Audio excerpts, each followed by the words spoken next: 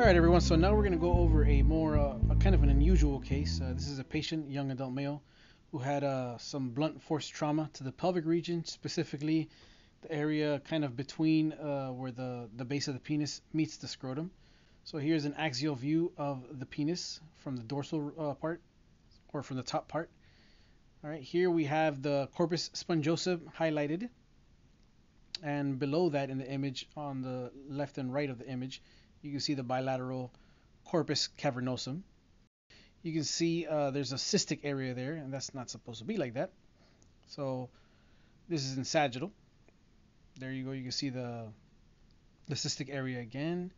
With color Doppler, what's that? You see a little yin-yang sign, which is usually a sign of something. All right, so Doppler distally to the cystic lesion. That's pulsatile and filling with color.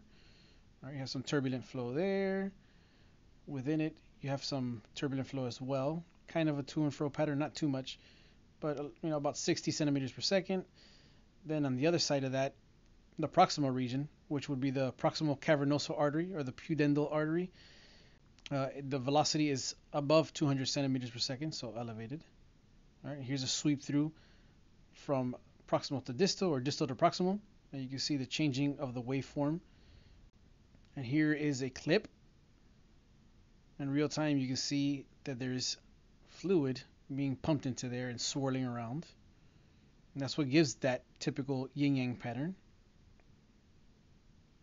So this turned out to be a pseudoaneurysm of the pudendal artery or the proximal cavernosal artery. All right, I hope you guys enjoyed that one. See you later.